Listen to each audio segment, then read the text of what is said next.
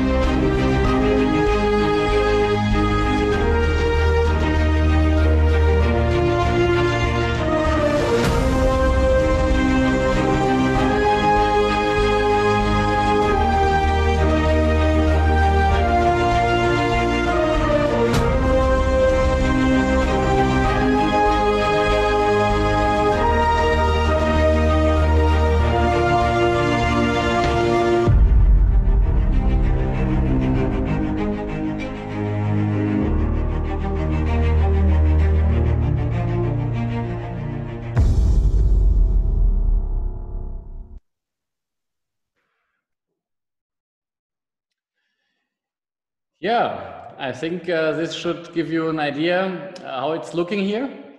So maybe we should start with explaining a little bit where we are situated in Germany, what's the specialty of the region, and then we go more into details to the village and to the family, and so a little bit the idea how it's developed that we are existing nowadays, or still nowadays, after this long time. That would be great. Perfect. So maybe we do have a little presentation, and we could do it in the way that we show the presentation and explain also in this time. So let's start at the, let's do a virtual tour and start at the map of Germany, where you could see where Rheinhessen, the biggest German wine growing region, is placed, situated. It's southwestern part of Germany. So we are 80 kilometers southwest of Frankfurt, on the left bank of the River Rhine. And the region do have more than 25,000 hectares of vineyards, a big diversity, a lot of sub-regions, different soils, different climate conditions. Let's say comparable to Bordeaux in the differences, but of course smaller, just 25% of the size of Bordeaux. So, and we are situated in the southern part of this region, in the village called Westhofen. It's close to the Pfalz region, you know, and this means our climate conditions are also more comparable to Pfalz than to Rheingau, Nahe or Mosel, which are far northern from us. And so this means we do have the big advantage for our doing that we do get ripe fruits year by year.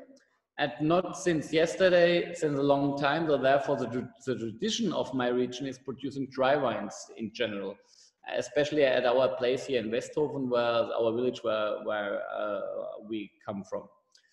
Yeah, it's an estate which is family-based and with a long history in the family. So we are here in Westhofen since 1663. This was the first written date where our name was placed for being wine grower here in this wonderful village. Westhofen is a village which has 750 hectares of vineyards, so a big size for a village, one of the most important wine villages of the region, based on very chalky soils, so clay, marl, limestone textured, really limestone rocks in the underground, and this gives a lot of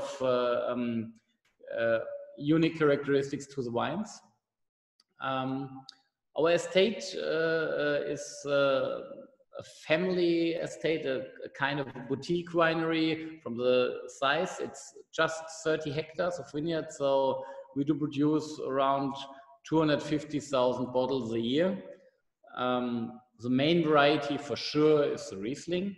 It's more than 75%, and followed by the different Burgundy varieties, so the Pinot family, especially the Pinot Noir, but also the Pinot Gris, Pinot Blanc, and also some Chardonnay is growing here. And then we have some other varieties just as a playing ground. So, but the main focus is the story of the Rieslings, I would say. A unique thing or a special thing for us is also that we have been one of the earliest organic farmers here in Germany. So my parents started working organically in the 80s. We have been certified since 1990 as organic wine estate, and we moved to biodynamics in the 2000s, and we do have the certification since 2004 for biodynamic farming. And for us, it was not a big step because of this basement of organic growing, but it was an important step because quality-wise, it was just the next possibility to work better and more intense in the vineyards. And at the end, all our doings are very much focused on the vineyard work to produce perfect fruits. And from this point, we could just keep the quality into the bottle. And the main idea is producing wines which do reflect the origin in the best possible way. Yeah, a few pictures of the estate. So it's yeah, that's my family. So my wife Eva, which is also a winemaker. She is owning her own estate at the Mosel Valley. Crazy, but it's existing like this because we have met us when we have studied in Geisenheim, where all the German winemakers have to study, I guess. So we decided yeah, it would be unfair if one of us will lose his idea following the family tradition. So she is running her own estate at Mosel, but we do live together here in Westhofen. And my parents are still helping enormously here at the estate. I would say my mother, she is still the finance boss, so she's the real boss of the estate. You have to ask Matthias. And my father, who is still very, very important for the vineyard work.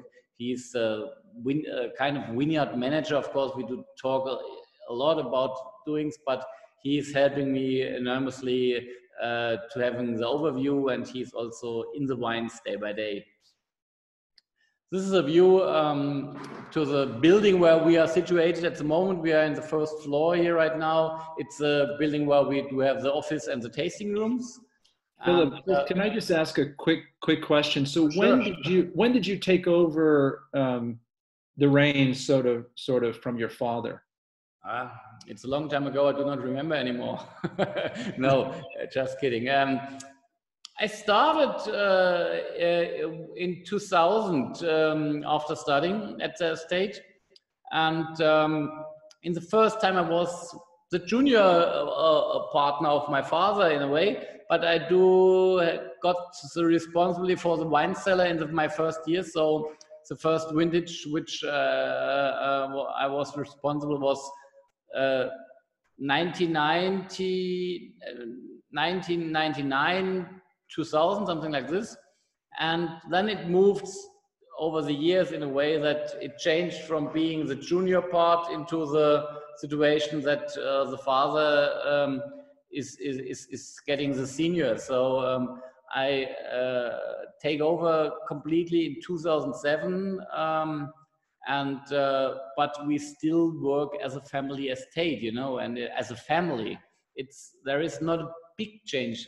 Only thing is that we're getting older, and therefore decisions has to be moved from him to me over the last 15 years. And of course, my parents are now happy that they do not have the responsibility for the things, but they still help. And it's great to have this in a way that generations work together without having hard discussions. And it's really working for us. Nice. Okay, great. So a few pictures. Yeah, this is a tasting room. It's luckily we do not have too many tourists here in the region. Sorry for saying this, but it's you know, it could be a very hard thing to have tastings at the estate. So, but we do get a lot of wine professionals coming here for tastings. I would, of course, invite everybody who is hearing us at the moment. If you are interested in our wines, just give us a signal, send us a mail.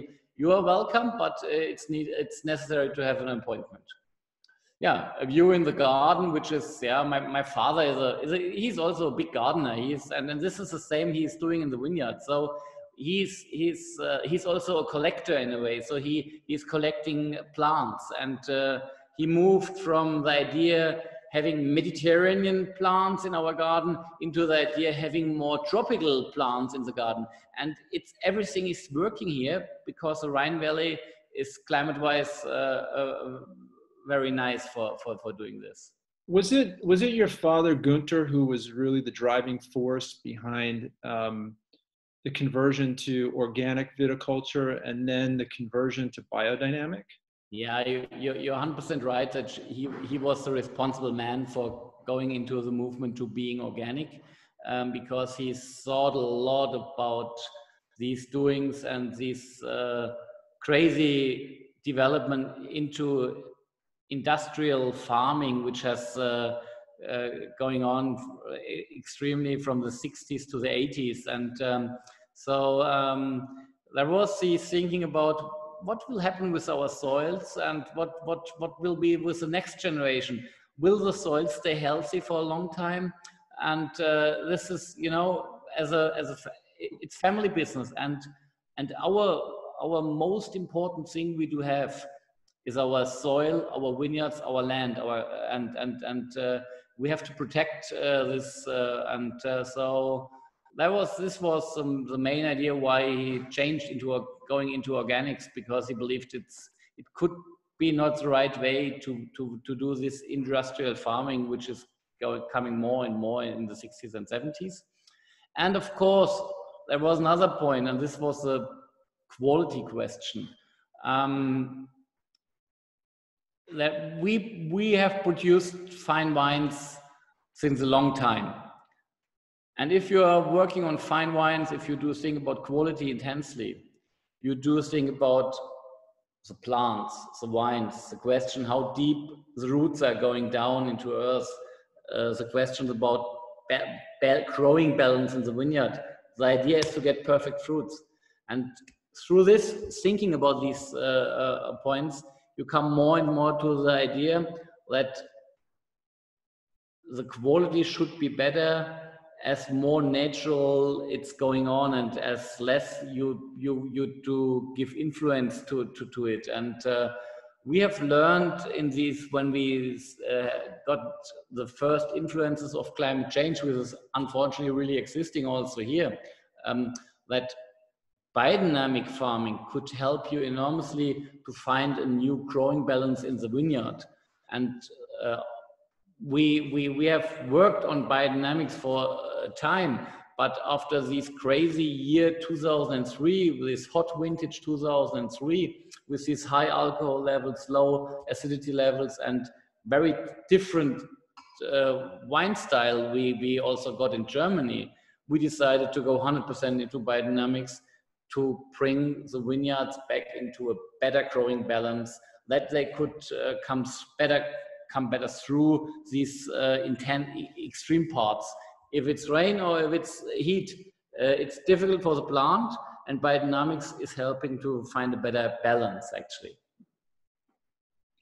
Are there, just a quick question on that, in Westhofen, are there any other producers who are practicing biodynamics, or is it basically? No, it's luckily it's developed nice in the last years. Of course, first I have to say there is a lot of organic growers in my region, and of course one of the reasons is because why it's working here, because climate conditions are good for this, and we also do see that interest into biodynamics is growing enormously. And of course, when neighbors have seen that there is something happening in our vineyards, they thought about it. And so, of course, yes, there are a few others also going into this direction. And some of them are also certified as biodynamics. And there's also a good exchange between the estates, and we discuss a lot about our doings. It's in some parts it's really teamwork, which feels quite well. Excellent. Yeah, here we do have a view on our Moorstein vineyards, with the most famous one. It's a south-faced hillside, situated on 220 meters altitude, and of course planted with Riesling. Another view to the vineyards of Westhofen from the side of Kirchspiel, also south-faced, some parts are east-faced. These are amazing fruits from the last vintage. We do like healthy fruits. We hate botrytis. I do not like this. I would like to have a very clear and pure aromatic and texture, and therefore we select everything out which is not nice enough for us. We would like to have healthy and crisp fruit texture. Of course, therefore everything is picked by hand, as you see on this picture. Is also produced in the Moorstein. It's intense handwork for getting these perfect quality. One thing, pressing house? just really quick. So one thing that you focus on, I think, too, is sort of the manual labor in the vineyard, and you talk about selective hand harvesting. Can you just explain a little bit what that is? Yeah. So if you pick the fruits by hand, you do see every bunch in your hand before you cut it. And if you do not have only healthy berries, you just have to say, okay, I would not like this berry, and this berry, and you put it out.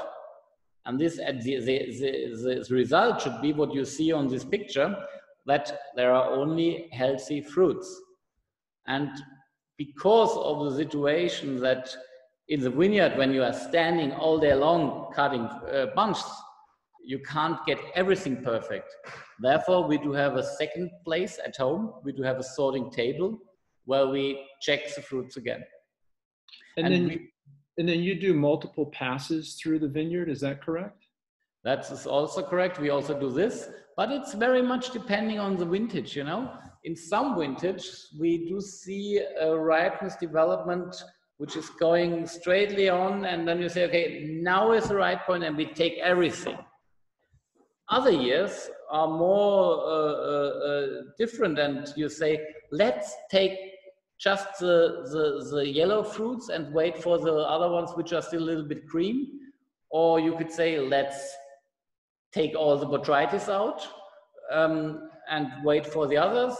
So a lot of different possibilities, and it could be in a vintage that we have 3, 4, 5 movements through a vineyard, but I prefer it just to have 2, a pre-selection and the main selection. This is the most perfect way for me, because then I get it as I want to have it, and it's not a difficult year.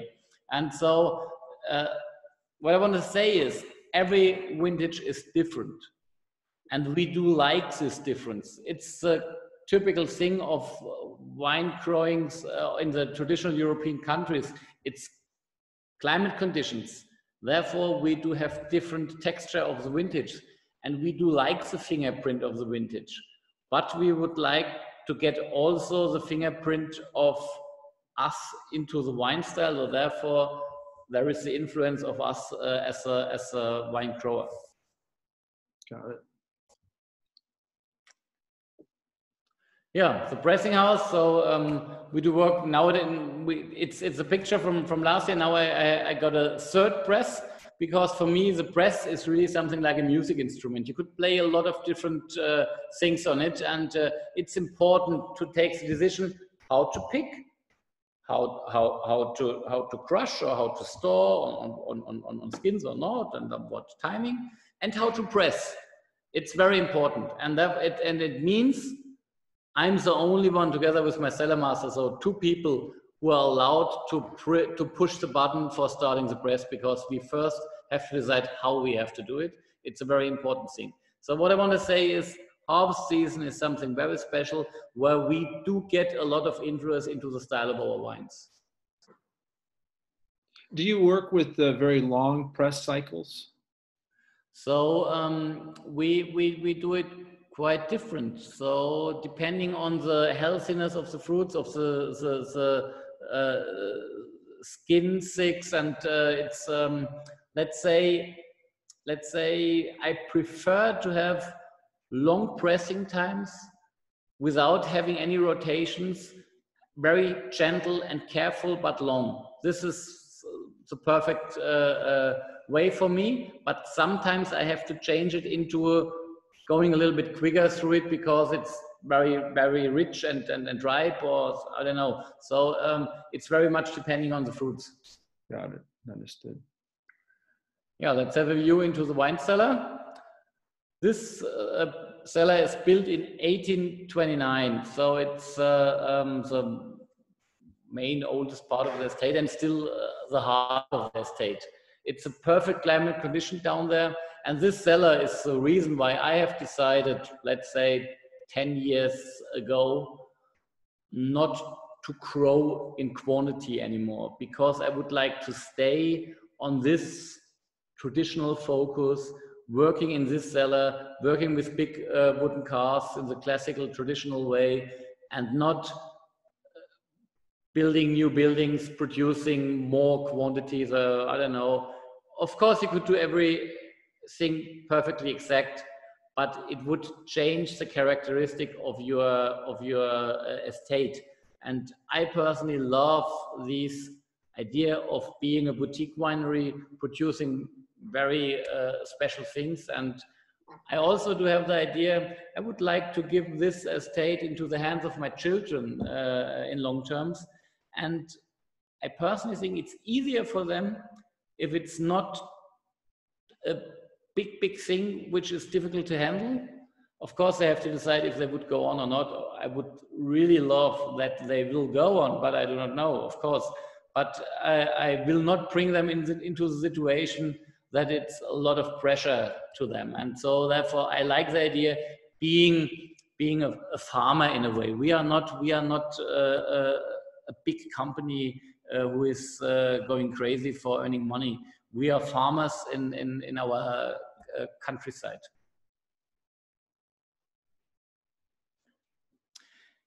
Yeah, and the wooden casks are very important for the style of our wine. So you get the micro oxidation between the fermentation. Of course, everything is fermenting naturally, so we do not add any commercial yeasts. This is important also. This is also important for the style, so we do have fermentation times of around 30-40 days. All the wines are fermenting totally through, so the wines are bone dry, mainly below 3 grams of residual sugar. Exception are some Spätlese or Auslese wines, but it's only 3% of the quantity which is produced in this way. So the main part and the most important part is a dry style. Yeah, this is the cellar for the Pinot Noir. Of course, we are working with pieces for the Pinot, and we do believe that a very careful and gentle handling is very important for the Pinot Noir. It's a very sensible variety, same as Riesling, as white wine. And we do see there is more and more interest in our German Pinots because of the climate change, maybe in a way. You get very nice, cool, driven fruit aromatics. We have these chalky soils, which are amazing for Pinot too. And so we are very happy to go on in this way. It's very interesting. And even Robert Parker said that we got those 90 points for the Pinot Noir, for the estate Pinot Noir, what you carry as well in California. Yeah, this is so. It's our entry level, and therefore it's a nice result, I guess. And yeah. You know what I love about your Spätburgunder, your Pinot Noir, is that it really. I feel like I like to think anyway. If I tasted it blind, that I might think that it's German. It's a great example, but it still, I think, shows its terroir, which is I think is a testament to what you've been doing there. Thank you for this, because of course this is our goal to follow this idea. And just back on your cellar there, those larger casks on the side, those are 25 hectoliter. So in the back, this is a 3,000 liter size. In the middle, it's 1,200. And okay. Directly in front on the right side, it's 2,400 liter. And these three sizes are the main size: 1,200, 2,400, and 3,000. But there are also some existing with 6,000 liter and 600 liter. But these are the more extreme ones. So the main size is 2,400 to 3,000. And what is the depth of the cellar there? It's 7 meters down into the earth.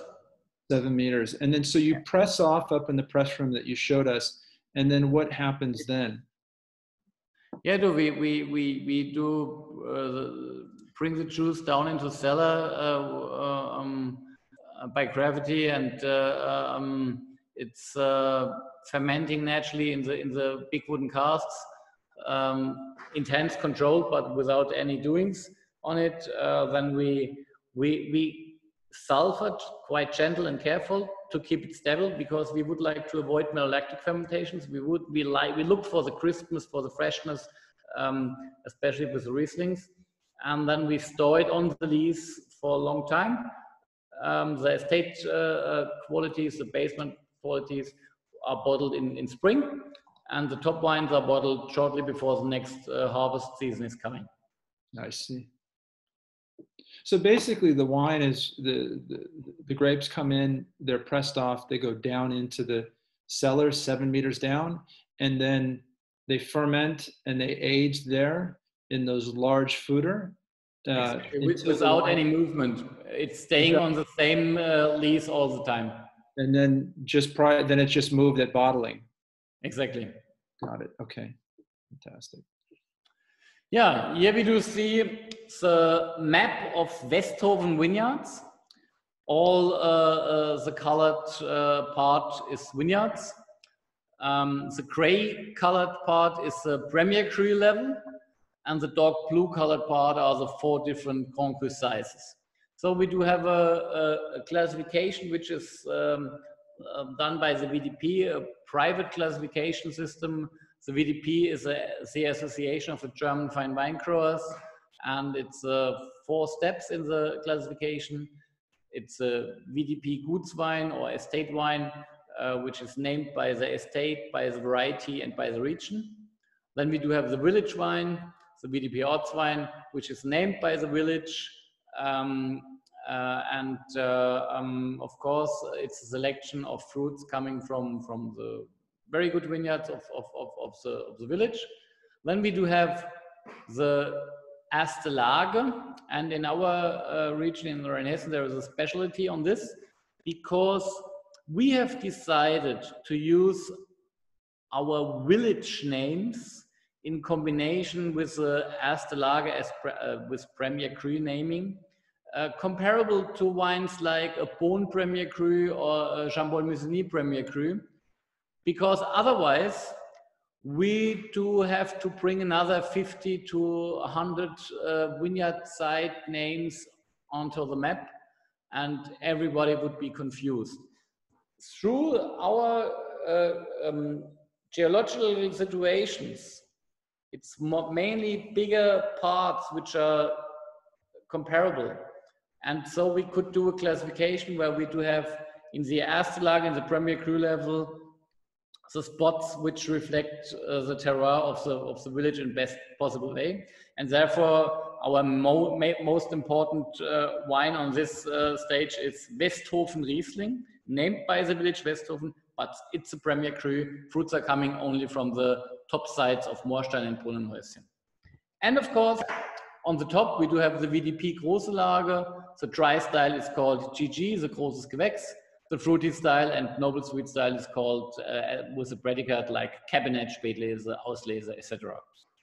So let me just clarify here really quick. So the Gutswein is what would be the estate Riesling. Exactly. Right?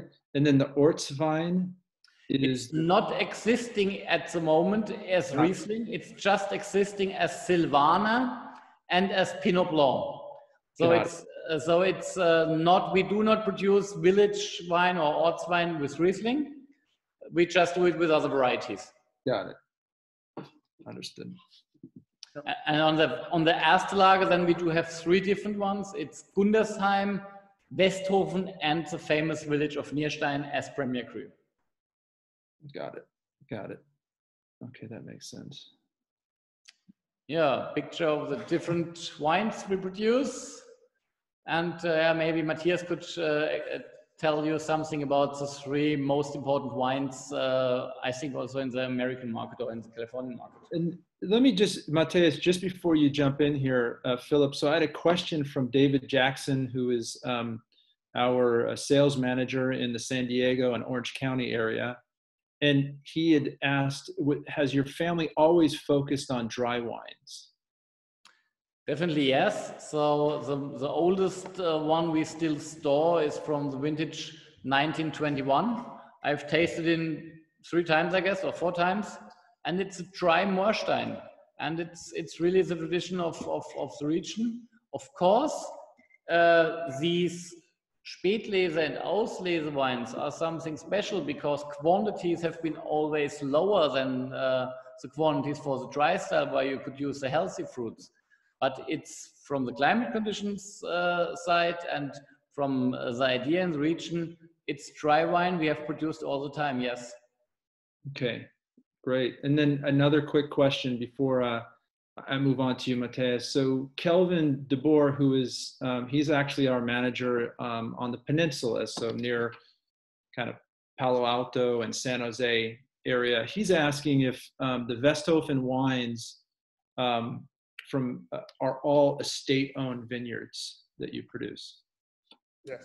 Definitely. So all the wines which to take the eagle on the cap and to have these label with the stripes, it's always produced from family-owned vineyards. It's not rented vineyards, it's not contract partner vineyards, it's family-owned and produced by our own staff for everything. Got it. Perfect. All right, Matthias, I'll let you move on now. Yeah, no worries. Yeah, as Philipp said, I mean, you guys know that we're doing 75% Riesling, so Riesling is definitely our main focus, and I think that's what we're famous for. And especially those 3 Rieslings we're going to show you now. This is now all, as well, the press reviews on the 2018. We do have the famous estate Riesling, which is still our most important wine on the estate, because we do think that quality-wise, we're trying to get the people, especially because this wine is mostly for wine by the glass and wine pairings in good restaurants. It's for us, it's super important to get the people and say like, oh wow, this is the estate Riesling, let's try something else as well. So for us, quality-wise, even on the estate level, this is something where we really want to get the people and say like, oh wow, this is a great quality. And this is, the estate Riesling is about 2/3 fermented in big oak casks and 1/3 is stainless steel. And this is just a great ambassador of the limestone Rieslings, what we have in Rheinhessen, especially here in the southern part of Rheinhessen, in the so-called Wonnegau part. And then we were talking, and the question was about the Westhofener Riesling as well. This is still about the 2018 Westhofener Riesling. Now on the pre-sale, it's all 2019, I know. We just bottled the Westhofener. We're going to bottle it tomorrow. So it's yeah, exciting time as well for us. And as Westhofener Riesling, you need to keep in mind that those Premier Cru levels, especially for the Westhofen, is only sourced from Moorstein and Brunnenhäuschen vineyards. So it's sourced from 100% Grand Cru stuff, but our selection of what goes into Westhofen and what goes into Moorstein and Brunnenhäuschen is really strict.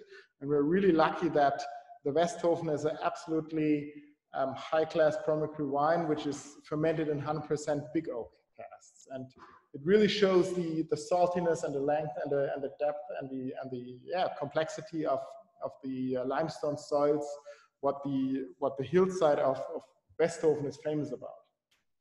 So just a quick question. So that wine, do you find that that's a great representation of the terroir of Westhofen? Like if I taste this wine, you know, versus another village I know it's not a village level wine, but does it represent the village? If I were to taste another village inside the Rheinhessen, would I definitely taste the difference? This is definitely have a Westhofen signature on it. 100%, yes. Yeah. So can you tell me what is the signature of Westhofen?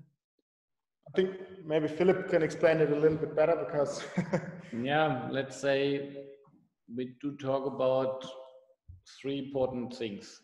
First, it's climate conditions, which are interesting because you do have enough warmness over the year that everything is growing quite nicely.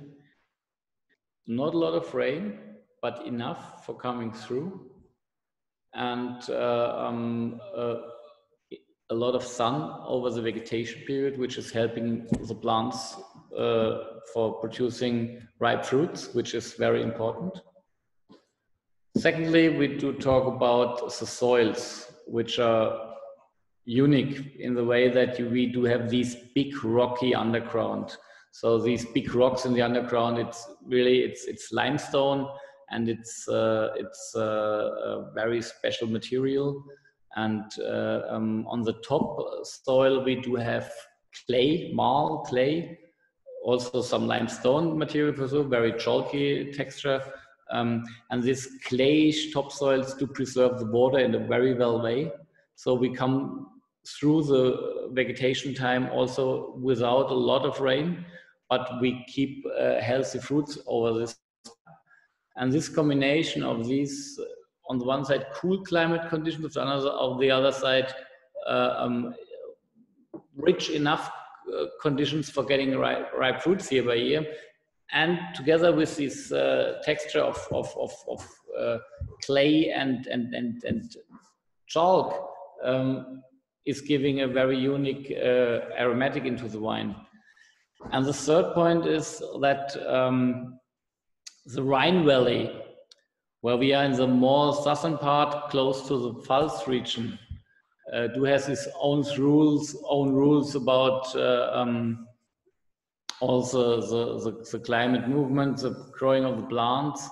It's a perfect place for planting wines, and the Romans has decided this more than 2,000 years ago, that it makes sense to produce wine in the Rhine Valley. And Westhofen is one of the hot spots of the southern part of Rheinhessen to produce wine, and this makes it special too.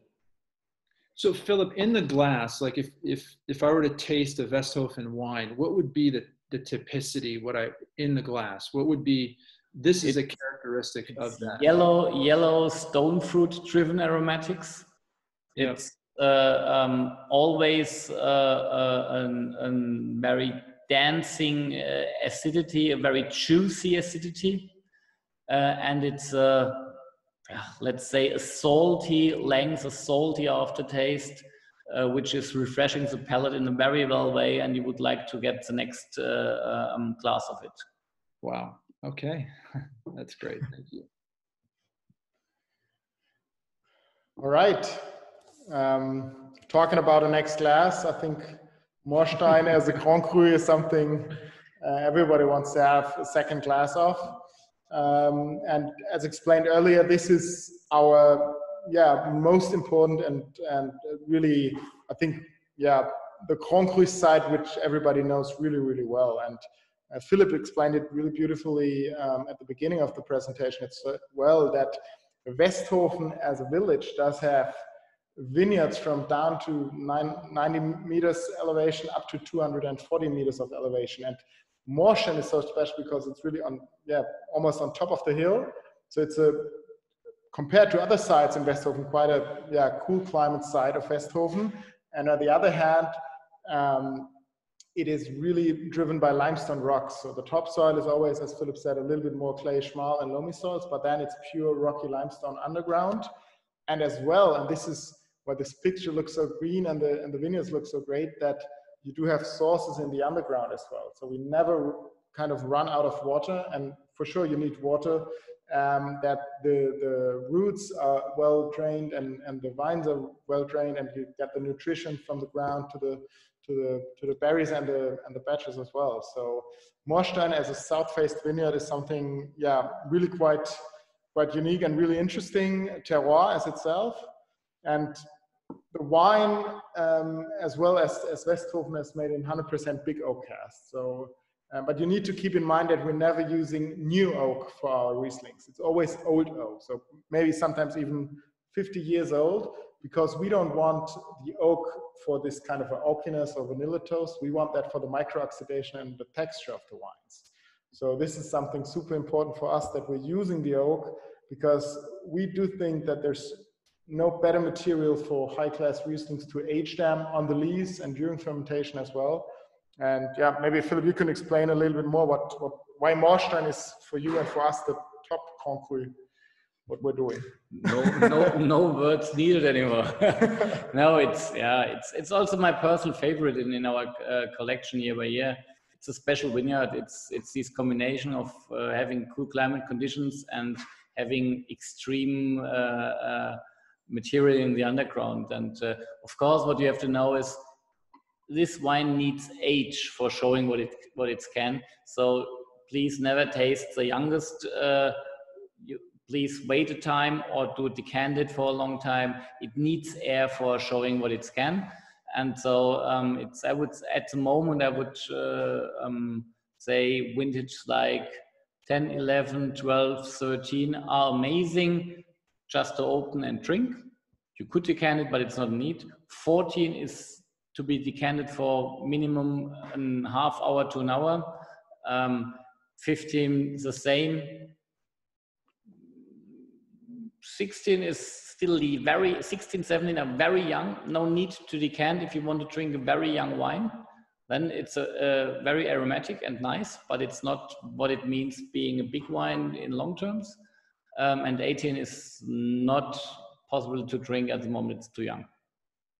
You know, Philip, I'll tell you that Suzanne Chambers, our president and owner of Chambers and Chambers, I told her last week we had 20 cases left. She said, I want a case. Our VP of sales and marketing, Ed Hogan, he wanted a case. Scott Stewart, director of sales, he's got a case. I have a case held for me. So we're completely, we have some stock, but it's completely accounted for. And this is just really, really one of the best white wines in our entire portfolio. It's just a pleasure to represent this wine. Thank you very much for this. Yeah. Yeah, I think this was a presentation of our whole doings. Of course, we are available for more questions. I just wanted to ask you a quick question. So on Moorstein, and let's take like Kirschspiel, for example, in the glass, how do those two wines, how would you compare those two wines in the glass? Let's say they were ready to drink. It's interesting because Kirschspiel is different in aromatics. Yeah. It's never these extreme stone fruit, fruit-driven yellow fruit aromatics. It's more green or spicy, the Kirschspiel. It's it's an east-faced side. You get the early morning sun, but you never get the evening sun on the fruits. And this means the nights are cooler. And so the Kirschspiel wines are mostly coming from these spicy aromatics. In some years, it's more things like white pepper, peppermint, these things. And then that's the impression of the aromatic. And then you get a very strong mineral length, but in a more charming way as in Moorstein. Moorstein could be a little bit harder when it's young. Yeah. But in long terms, it's a bigger wine. You know, it was funny when I was working with Matthias last year, we had the Moorstein and we had the Kirschspiel. We were showing those amongst other wines. And the Kirschspiel was definitely younger. It was a little bit easier to appreciate. And the Moorstein was just a little bit more closed and sort of steely. Yeah.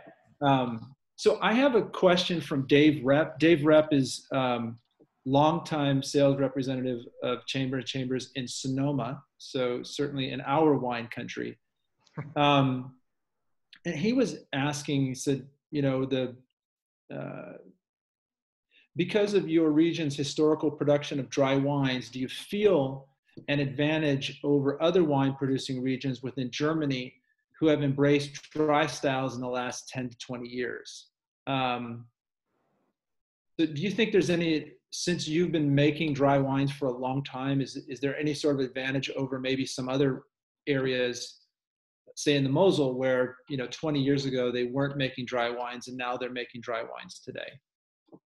Yeah, to be honest, we do also feel the climate change in Germany, and we do see that things are getting different. And no question, if you have a view back, it would be hard to produce a dry Riesling at Mosel Valley in the 80s or in the 70s, or not talking about the 60s, because fruits are getting not ripe enough to produce this in a serious way. But nowadays, you could produce amazing dry Riesling at the Mosel Valley too. It's possible nowadays, and it's a difference to the old days. And also here, even if we have the tradition for producing dry styles, the quality has developed enormously in the last 20 years. And of course, we nowadays have to be careful and have to fight sometimes again warm vintage, and we are looking for solutions in long terms because we know that for the moment we are in a perfect situation because everything is getting in a perfect balance. But we also know it could change into a worse thing in long term. So of course we could climb up on the hillside, but there will be an end. And of course we could give shadow on the fruits in summertime and all these things. Or we could have irrigation, which we don't need, luckily, yet. Yeah, things are changing, and regions which have been famous for classical, well-balanced, sweeter styles are moving into a more off-dry and dry style, like the Mosel, like the Noir Valley, for example, which is also getting famous for dry style nowadays. And so it's interesting to see this. We do respect this in a intense way, and we are quite lucky that we think we will have the chance to keep on our variety in long terms. I believe that we are able to produce Riesling in long terms in this style because of our possibilities we do have here at our place. And I have visited, for example, Australia and Washington State also to see what other people are doing with Riesling in warmer climate conditions. And it's quite interesting to learn about these things. So I love this variety, and I would like to follow the tradition, but I know that things have changed. Yeah, excellent. Thank you. So Ryan O'Malley, who is a sales manager of ours in the Los Angeles area, this kind of goes back to the very beginning of the presentation. We were talking about how, you know, you've been growing grapes there in the Rheinhessen for 350 years.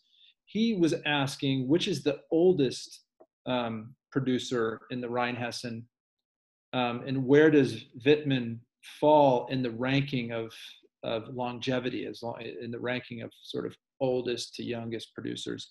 Is Wittmann the oldest, or are there older ones? So unfortunately, I can't give you a precise answer to this. I don't know. Yeah. We are definitely not the oldest one. Of course, these very traditional old castles which are existing are mainly producing wines longer than we. We are just wine producing farmers in a village, you know. But it's a lot of families who have a long tradition in wine. But for us, what I personally think, our situation is special in the way that we are focused on quality for a long time. Got it. So Scott Stewart, whom you may know, he is now the director of sales for Northern California. Back when you came to California, Philip, he was probably in my position. He asks, how would you describe the shift in flavor profile from a young bottle of Moorstein to one with the appropriate amount of age? Also interesting. Of course, in the beginning, we do talk about these yellow fruit aromatics, these stone fruit characteristics, which are quite strong in the beginning. You always have this salty finish, but you could feel maybe in a young Moorstein, it could feel hard sometimes because it's very strong. And so it could feel sometimes a little bit tanninic in a way, maybe. Yeah. And this is the first 3 years. Vintage by vintage different, some nicer, some more charming, some less. And then we come into the most difficult part of the development of this wine. I would say for all of our wines, it's like this. When you do have on the one side these young aromatics, and on the other side the first beginning of ripening elements, this doesn't match together. It's a very difficult time for the wines. You could feel first hints of petrolics or something like this, which is something very worse for me. on the one side, and on the other side, you have also still stone fruit aromatics. In combination, the length is fine, it's always the same, but the aromatics are difficult working together. And this is the most difficult time. In warm vintage, this is coming earlier, after 2 or 3 years. In cool vintage, it could happen that it's just starting after 4 or 5 years. And it's a time which needs around a year. And then this is blown away, and the secondary aromatics are getting stronger and will win the game, always.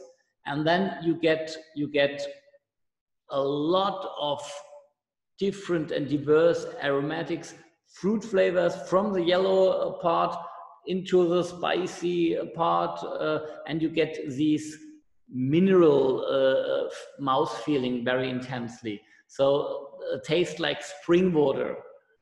Of course, then they age more and more. And when the wines are older than 7, 8, 9 years, of course, you also get some grateful older aromatics.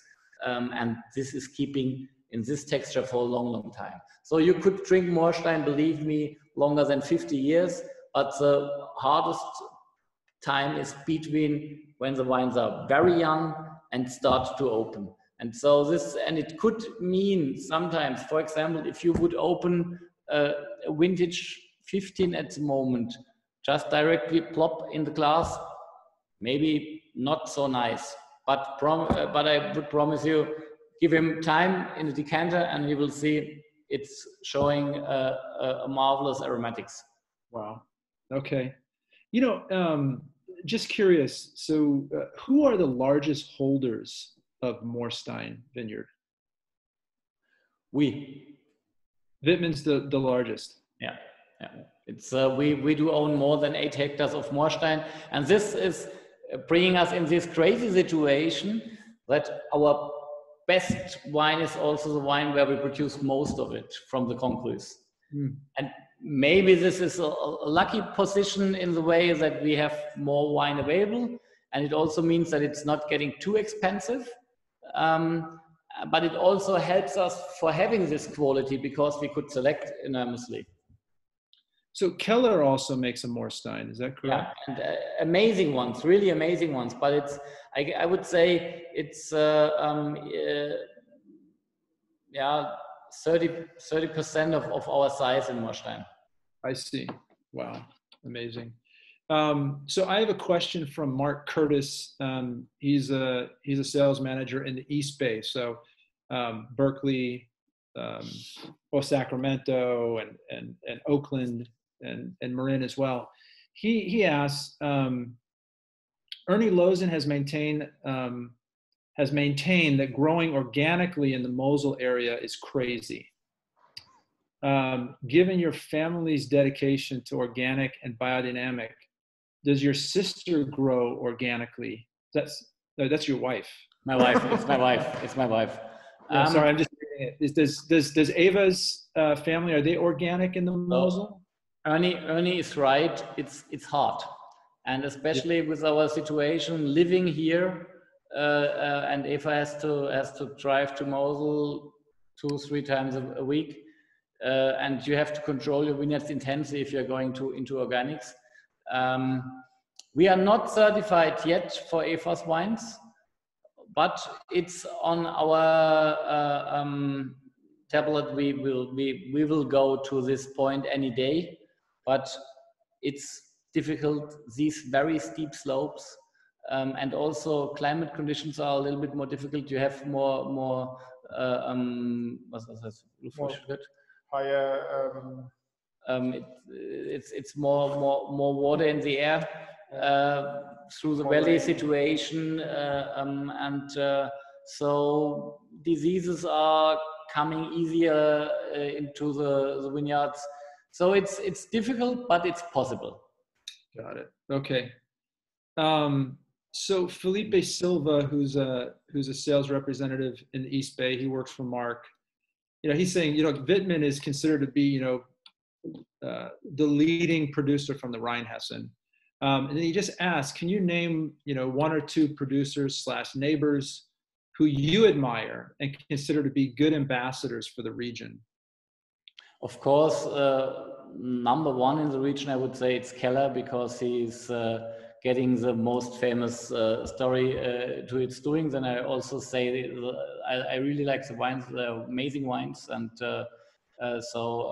very, very interesting estate.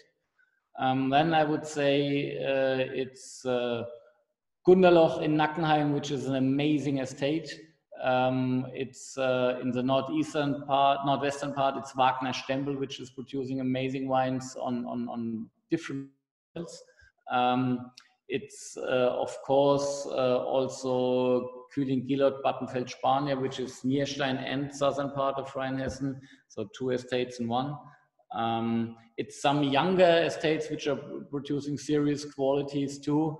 I could name a few ones, but I personally would say that Rheinhessen is still going on in quality, and it's every year another new name on the map. Got it. In Westhofen, Keller is located in Westhofen, correct? Oh, he's located in the neighbor village in Flörsheim and Alzheim. Oh, okay. But his wife is coming from Westhofen. Got it. Okay. You know, one just quick thing that I wanted to just briefly touch on, you know, in our portfolio, I mean, the Rieslings are obviously the core, they're the flagship. But in our portfolio, the Silvaner and the Scheurebe are really unique wines.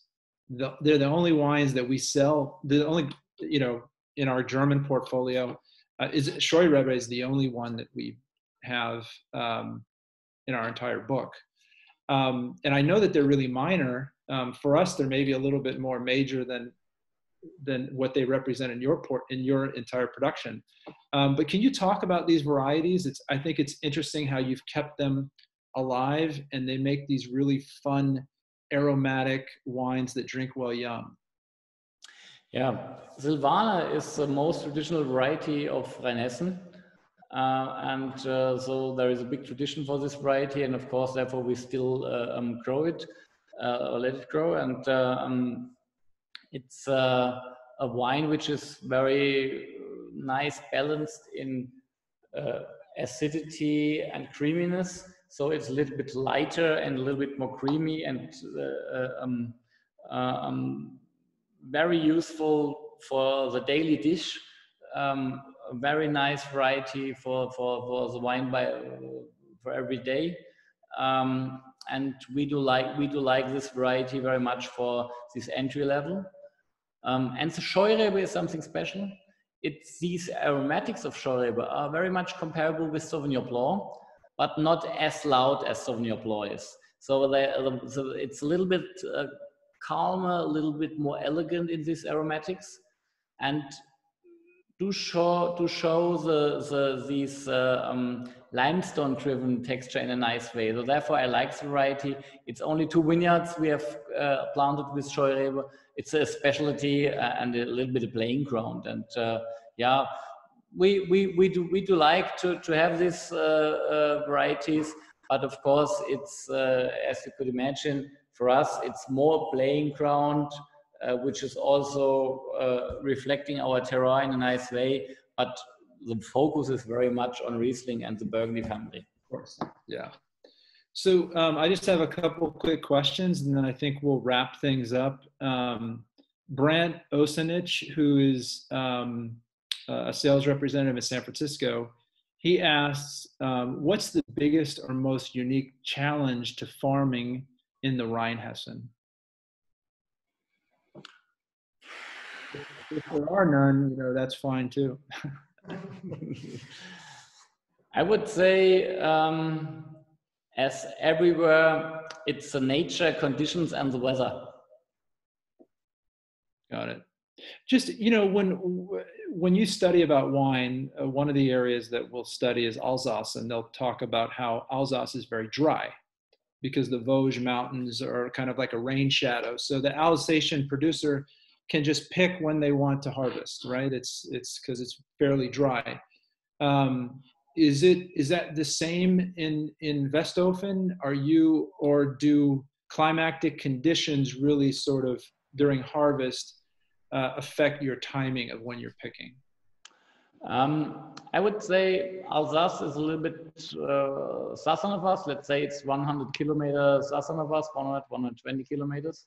And it's a little bit warmer there. And of course, they do have also these steep slopes with very intense stony underground. And this means that sometimes also there is not a lot of water in the underground. And this is a difference. We do have a lot of water in the underground because our vineyards are planted on a south face part going to a east face part, which is getting the water from an area of 20 kilometers, which are on the top level. And so the water is coming down through and going into our vineyards. So we do have really sources in our vineyards. And this is helpful for coming through these hot summers. And I guess in Alsace, it's maybe more dry than here. Got it. But are the weather conditions is rain, for example, a factor for you as to when you're picking your grapes? Usually not. Usually not. Okay, so this is the last question. This comes from Ann Miller. She is a sales representative in Los Angeles and Beverly Hills and some other cities there. She asks, who is the portrait on the wall behind you? Who is in that portrait? It's my uncle. He has been an art collector, lived in Berlin. And so he has influenced the family in art questions intensely. And this was a portrait of him produced in the end of the 80s. So he's, for example, he has also, for example, known Keith Haring very well. So he was in the 80s very much interested in modern art. Got it. Excellent. Well, I wanted to thank you both for taking the time to do this webinar today. I think that I think we covered all the bases, and I know that I certainly have a better understanding of your estate and Westhofen and the amazing Grand Cru vineyards like Morstein that you make. So thank you so much for your time. It's a pleasure. It really is a pleasure in California to represent your wines. I hope to keep working with them and promoting them and growing them in the state. We have to thank you. For us, it's a pleasure to have you as a great partner in California, and for us, it's the state where we have an intense focus on. And I promise you, we will support you as good as we can, and hopefully, we also could travel again to California, Matthias and also me. And let's hope that we next time maybe see us in real. Sounds perfect. Thank you so much. Thank you. Thank you. Thanks, Shin. All right. Take care. Bye-bye. Bye-bye.